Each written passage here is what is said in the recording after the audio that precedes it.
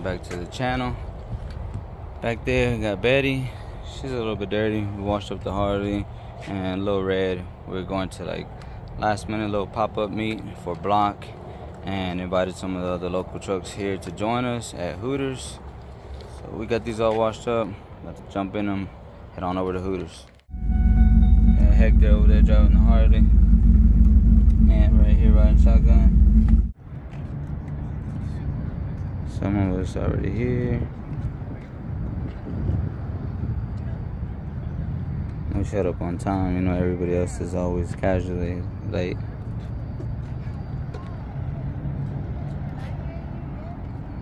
It's Friday night in Texas.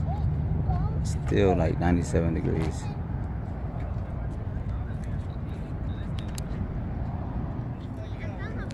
It is hot, so we are about to go inside Hooters, grab some grub, and call it a night. We're hungry and thirsty. I have an adult beverage, I don't know. Y'all ready? Alright, maybe we need to go a little lower in the rear. Maybe. Let's go ahead and pick up on the rest of this video. You know, I got a fresh cut, so it makes it easier. Go ahead and plug in my barber, Michael Speedia, and Go Star Barber. If you're in the area, the BCS area, go ahead and hit them up, check them out. But as far as this weekend's little get together with the trucks, it was a small gathering. I really didn't expect too much, considering I had made the flyer like 3 hours before the event. So I didn't really expect too many to show, but still had a good time nonetheless. Once I get to the house, I will show you guys a couple parts that I picked up for the Harley and give you a little bit of a rundown of what's going on with the Lightning.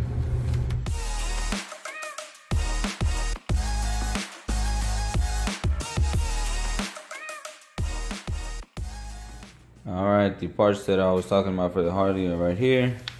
We have what appears to be a Canton overflow tank, but they fouled off the logo, and a JLP intercooler tank. This is a street version, has a spot right here for your windshield wiper fluid. These are a bit rough. I got these off Alex from Modular Motorsports, and he gave me a pretty good deal. I'm gonna powder coat these. I'm not sure if I'm gonna do chrome or black. So let me know what you guys think in the comments down below, if I should go black or chrome. And I'll drop these off at Texas Truck Riggings and get them powder coated, change out these fittings. I have the Lightning out here, a little bit dusty. I'll go ahead and turn it on, adjust the throttle absolute, and send JJ at Woodbine an auto log, let him check it out.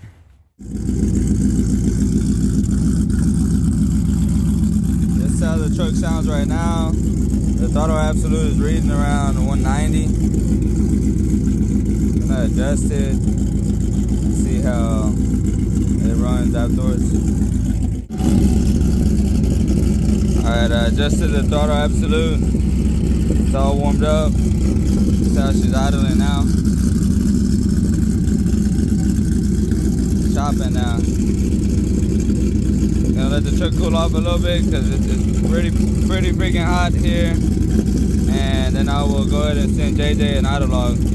Got the log all saved, sent over to JJ. Gonna have him take a look at it and see what he thinks. Pretty much why I logged the truck again and want him to go over it is because I currently am running a big old Magnum Power starter body, which they really don't make anymore, and was having a lot of issues with sticking, and I've been dealing with this issue for a good while now. So I shipped it over to Magnum Powers. Charles looked it over, pretty much took it apart, rebuilt it, and shipped it back to me. Got it back in the truck, and I want to make sure that it's all, the truck is reacting to it well, and that we're good to go there, so that once we do get cooler weather, we can hit up the track, hopefully run some personal best, and start having fun in it before upgrading to the setup that I have sitting in the garage. I did a video on that, so go back and look and you can see what the future plans are for the truck. That's all I got for this video. Hopefully you guys tune in for future videos to see what we do with the tanks that are going on the Harley, what color we decide to do, and any other things that we do with the trucks. Appreciate you guys tuning in, and I will see you on the next one.